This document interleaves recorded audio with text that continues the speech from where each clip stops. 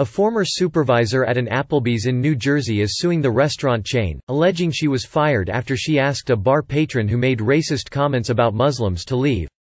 The woman, Amanda Brio, claims in the lawsuit, filed Tuesday in State Superior Court in Monmouth County, that in January 2019, she was temporarily transferred from an Applebee's in Tinton Falls to one in Middletown, where she was exposed to a hostile work environment where racism and bigotry were commonplace. The lawsuit names Applebee's and the franchisee of the Middletown location, Doherty Management Services, as well as a general manager, a senior manager and a bartender, as defendants. Brio, of Eatontown, said a senior manager routinely directed racist and discriminatory language at employees. She said that on one occasion, when an African American employee's uncle died, the manager said, "Well, this is one less black guy we have to worry about." In a separate incident, the same manager called an employee AF, retard in front of other staff members, Brio also claims.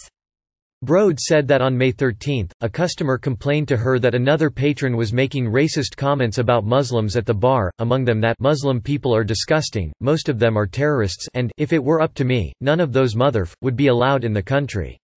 According to the lawsuit, the customer told Brio that a bartender, who is also named as a defendant, was participating in the offensive, discriminatory conversation and had done nothing to stop it. Broad said two other customers also complained to her about the offensive conversation and asked her to intervene. Brio claims that when asked to leave, the customer became irate, yelled at her and left. Broad said that several customers told her they appreciated her actions and that one left a note on a receipt that read, "To the manager, thank you for standing up to hate plus racism. Sick. Thank you for your service." But the bartender and Briard's supervisors responded differently. Brio faced immediate hostility and retaliation from staff and management for her actions and received no support from the defendants, according to the lawsuit.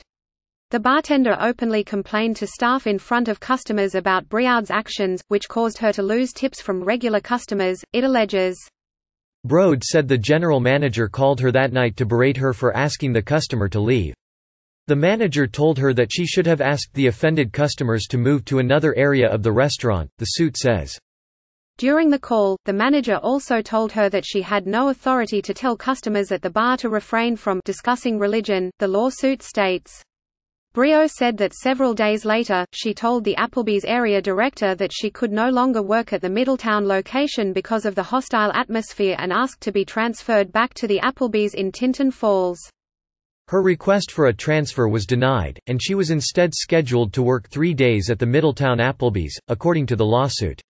Broad refused the change in schedule, and on May 20, she was fired due to a false and retaliatory accusation that she had not appeared for one of her shifts, the lawsuit states.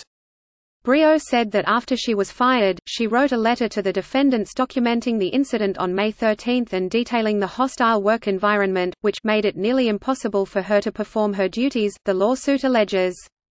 Download the NBC News app for breaking news. Ed Doherty, chairman and chief operating officer of Doherty Enterprises, an Applebee's franchisee, and Susan Nelson, Applebee's vice president of communications, said in separate statements that their companies took the accusations very seriously.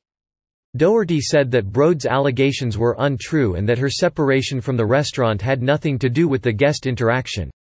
"We are proud that our Applebee's restaurants serve the community as an inclusive place where neighbors can come together, and that extends to both our guests and our dedicated team members," Doherty said. Nelson said, "The allegations made are in direct contrast with the values we and our franchisees uphold every day." Brio is seeking her job back, along with back pay and benefits, as well as unspecified compensatory, consequential and punitive damages.